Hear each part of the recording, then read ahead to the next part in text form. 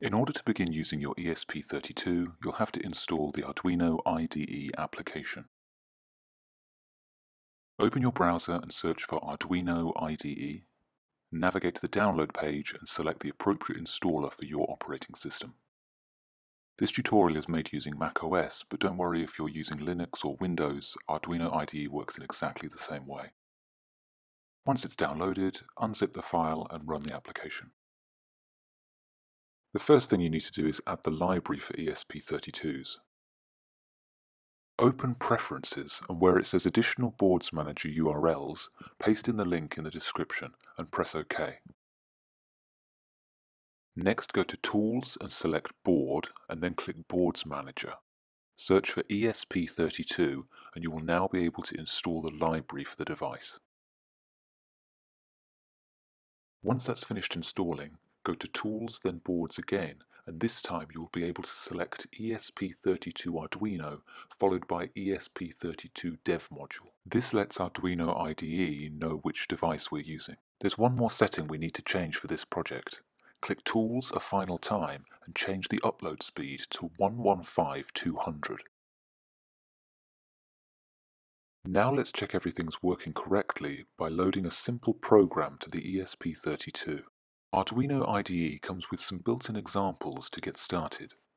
Select File, then Examples, and choose Basics from the built-in examples list.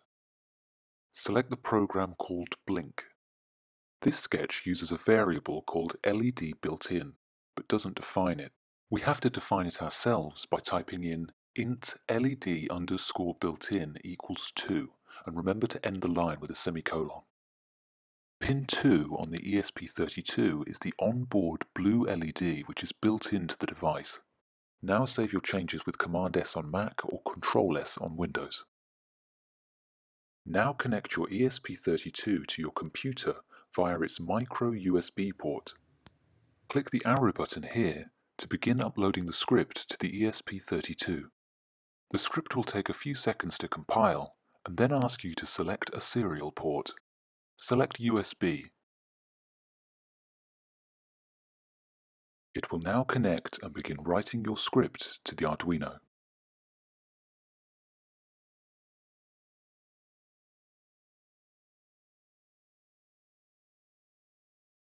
When it's finished, it will immediately execute the script. The blue LED should now begin flashing.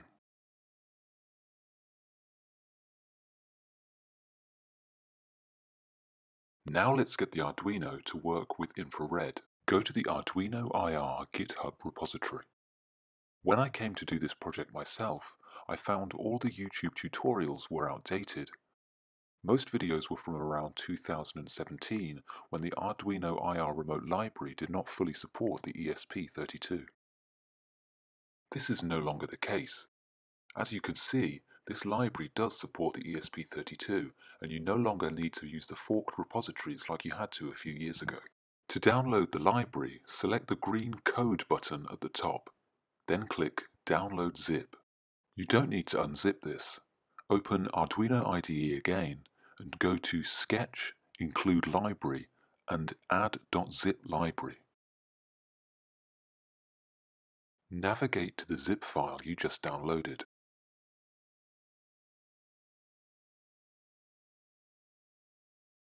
You should now be able to access the example sketches from the IRremote library. Choose Simple Receiver. Before we can transmit an IR signal to control a device like a TV, we have to record the IR signal from the TV remote so we know what signal to send out. This is a simple script which allows us to record the IR signals from a remote. In the tab at the top, there is a configuration file called pindefinitions-and-more.h. It lists which pins we need to connect on the ESP32. For the receive pin, we use pin D15. For the send pin, which we'll use later, it is pin D4. If for any reason you want to use different pins, you will have to change this file to reflect that. I bought these simple IR receiver and transmitter modules on eBay. These already have the circuitry built in to work at 38 kHz. They work at 5 volts or 3.3 volts, but I'm going to use 5 volts. Both the receiver and the transmitter each have 3 pins: VCC, ground, and data. To connect up the receiver, connect the VCC pin to the 5V pin on the ESP32. The 5V pin is labelled VIN. Connect the ground to any ground pin, and connect the data pin to pin D15.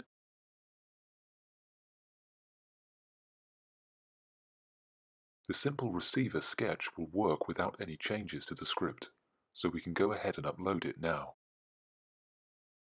Once it's finished writing, open the serial monitor by clicking the magnifying glass near the top.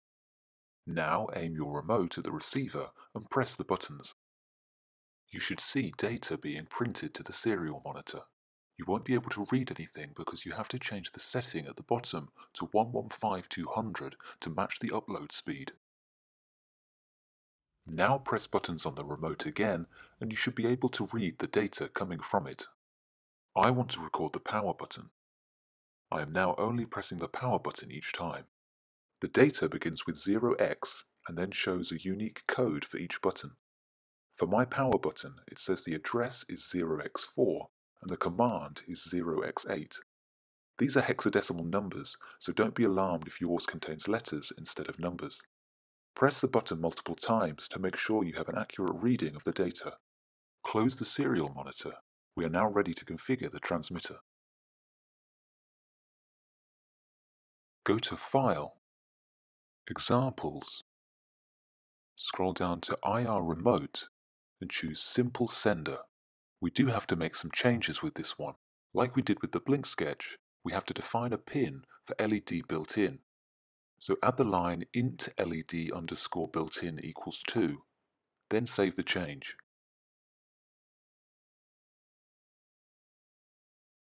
Scroll down until you get to this section. Here, you define the data you want to transmit from your transmitter module. For me, my power button had an address 0x4 and the command was 0x8. Change yours to reflect the data you recorded in the last step. At the bottom, there is this confusing piece of code which changes the address and command.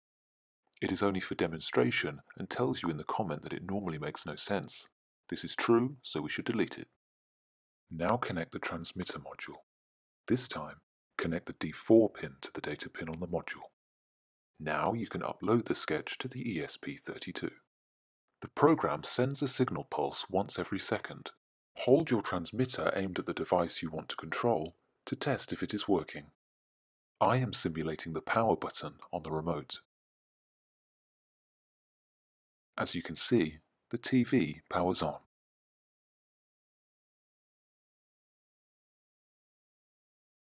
At the moment, the script just loops and sends a signal pulse every second. I wanted to be able to control my TV via Wi-Fi, and this is really easy to do. Go to File, Examples, and under Examples for ESP32 Dev Module, choose Wi-Fi, then select Simple Wi-Fi Server. In order for it to connect to your Wi-Fi, enter the SSID and password for your network. In this basic example, you are able to trigger pin 5 high or low by making a client request to your ESP32. This is only a demo, so I'm going to change pin 5 to the onboard blue LED we used before. Go ahead and change all the 5s to 2s. There are 3 of them. 1 here, and 2 more down here. Now save the changes you made. Click Upload and immediately open the serial monitor. Once it's finished writing the script, the program will run and will output the IP address of your ESP32 to the serial monitor.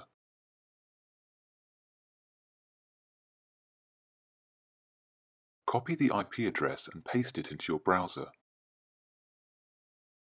Add a /h after the address and hit Enter.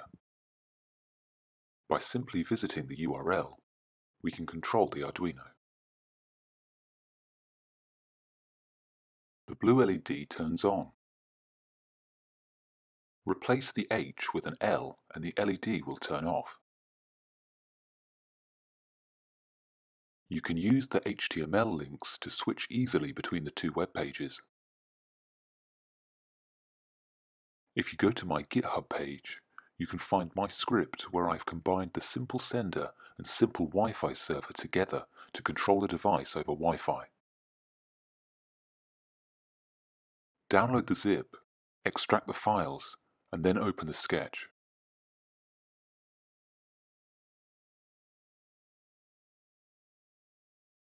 Simply update these details for your network and your remote. Triggering your Arduino from the command line is easy using curl with Mac or Linux. For example, you might have a Raspberry Pi which you want to control your TV with. Run curl followed by the URL to trigger the IR signal. I use a TV as an external monitor for my laptop running Linux. Using curl, I was able to automatically power on the TV when the laptop starts up, and power off when I shut down the laptop. I used black PVC insulation tape to disguise the wires connected to the transmitter module. I stuck the module to the TV using blue tack. It's not very attractive, but it works very well. And in the same way, I'm able to turn the TV off. Thank you for watching. I hope this video has been useful to you, and I look forward to seeing you in the next video.